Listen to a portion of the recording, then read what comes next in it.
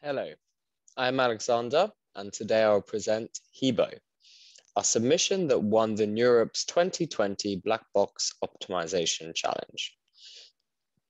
To set the scene, our goal is to maximize a black box function by finding a probably mixed variable x.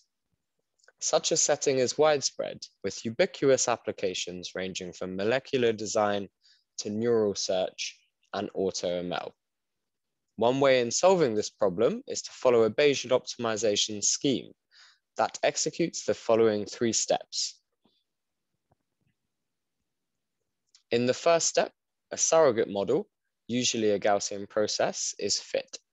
With that acquired, the second maximizes an acquisition to determine new search points. The third then evaluates new inputs by querying the black box, and the above process repeats. During the surrogate fitting, one typically assumes a Gaussian likelihood in the GP model. Unfortunately, across the competition data, noises can be highly complex, leading us to realize the first problem of non-Gaussian likelihoods. Apart from the likelihood assumption, we realize a second problem related to the choice of acquisition functions. We know there are different types of acquisition functions, EI, PI, and LCB. They all have a shared goal to help determine which points to next evaluate in the black box function, differing in how they trade off maximizing expected return with uncertainty-driven exploration. However, it is not clear which one works best in general, an important problem when applying BO to a wide variety of tasks, such as in this competition. Now, let us understand how we dealt with non-Gaussian likelihoods in Bayesian optimization. We use a learned nonlinear transformation on the input and a fixed nonlinear transformation on the output to better deal with non-Gaussian likelihoods. We use a warped Gaussian process on the input.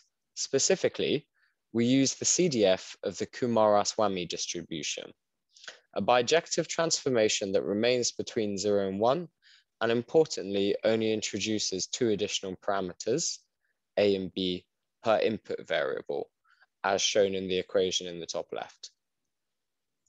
Additionally, we apply a power law transformation on the output variables, as shown in the equation at the bottom left. This transformation reshapes the target data to better resemble a Gaussian distribution, as shown in the plots in the bottom right.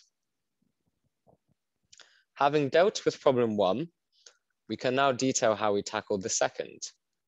What acquisition function do we use and how do we optimize it? Why pick one acquisition when you can hedge your bets and pick multiple? We use a multi-objective acquisition function instead. As shown in the plots at the top right, each individual acquisition has a differing maxima point. By finding a Pareto set between these acquisitions, produce a diverse and informative set of points to be evaluated next in our black box function.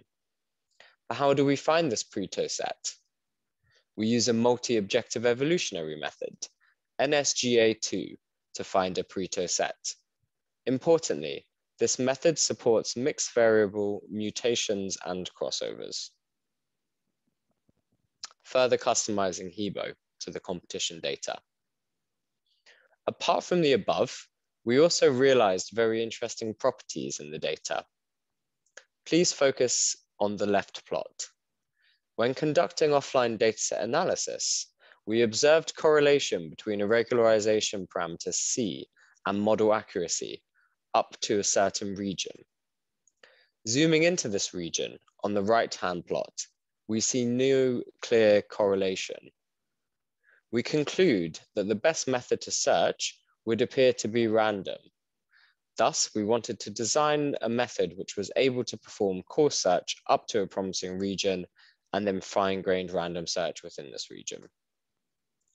This led us to creating a novel robustness technique, which allows our Bayesian optimization algorithm to resort to random search when the learned likelihood noise is high, This is achieved through adding on a noise dependent on the likelihood variance onto the posterior mean of the Gaussian process.